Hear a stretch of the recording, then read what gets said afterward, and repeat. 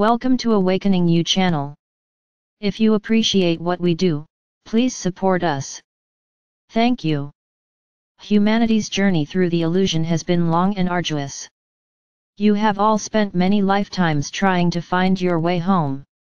As you know from personal experience, much suffering is undergone as you search for love and are betrayed or abandoned by those who you would relate to with love.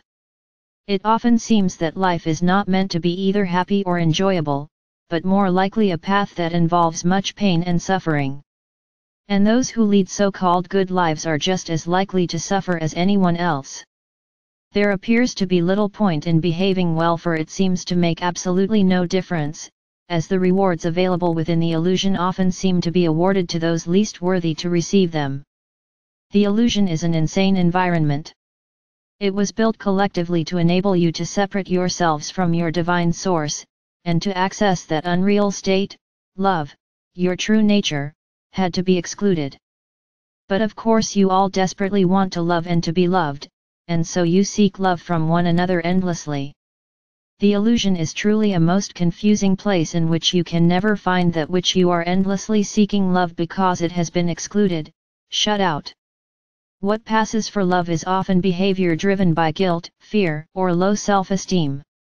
So please know that you were created perfect, that nothing can change that, and that your apparent abilities and competences, or lack of them, as experienced as you live life in the illusion, are just illusory limitations.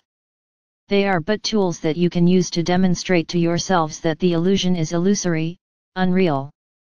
As you have so often been told, God is love, and God contains within himself all that exists, all of his divine creation.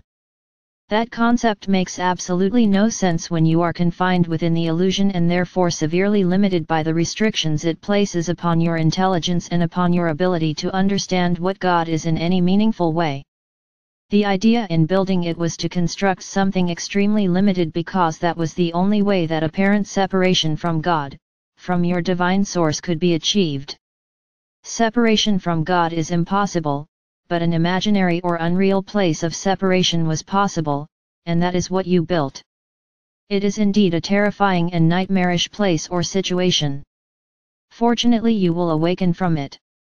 God's love for you is utterly beyond your ability to imagine or conceive of.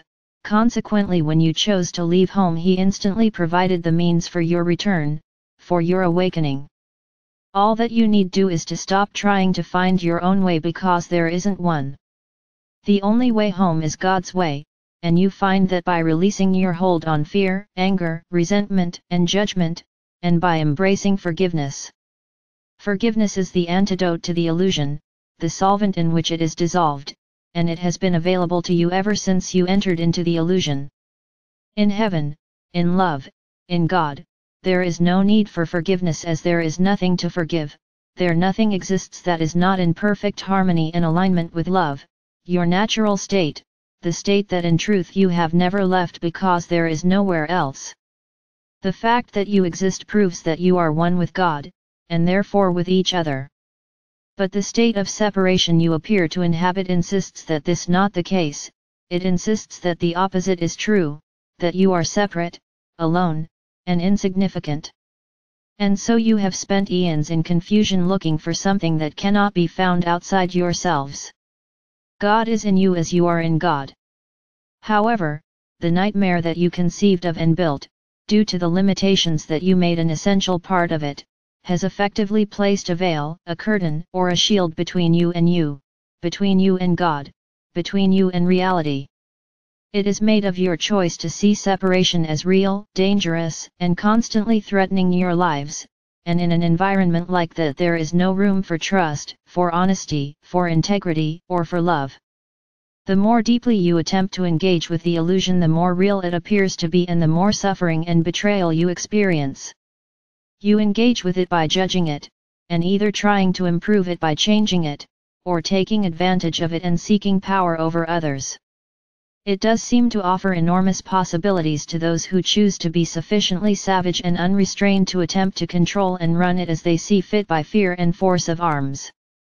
While those of you who pray for world peace are constantly being reminded of the intense and unjustifiable suffering that so many are undergoing all across the world. However, no one is in the wrong place.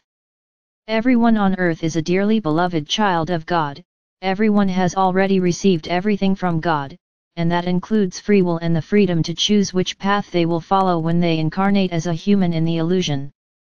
No one has been shortchanged. This does not mean that the suffering that someone undergoes during an earth life is in any way justified, or is a well-deserved punishment for misbehavior in a previous incarnation. Everyone incarnate as a human on earth has made a spiritually guided choice to embark on a series of learning experiences best suited to their individual needs. No one on earth can know why another is following a particular path.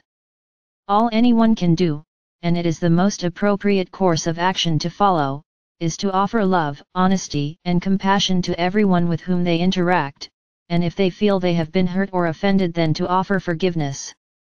Remember that there is a spiritual purpose in every meeting, in every interaction, and in every relationship. Whether its meaning becomes apparent to you is not of great importance. The important part of being human is to practice being loving, compassionate, and forgiving in every situation in which you find yourselves, so that you learn your own lessons and let go of any aspects of yourselves that are unloving, aspects that are in fact unhelpful self-sought attachments helping to hold you hostage to the illusion. Love practiced honestly and with integrity, as opposed to conditionally or manipulatively, brings peace, healing, and joy. Any other form of loving is not worthy of the name, and always results in pain. If you will make the intent to practice loving behavior in all your thoughts, words, and actions, and if you will keep reaffirming that intent, then your life will flow more easily, encouraging you to keep reaffirming that intent.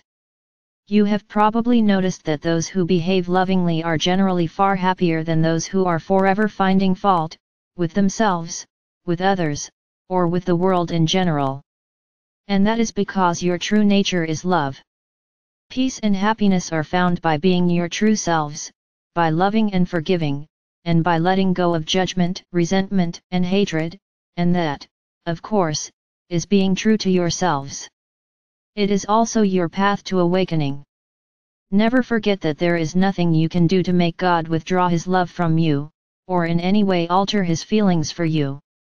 His love surrounds you in every moment of your eternal existence. Without it, and that is impossible, your existence would cease, because it is the source of your life. You are one with God, and that knowledge is to become most brilliantly manifest, filling you with immeasurable joy. With so very much love, Saul.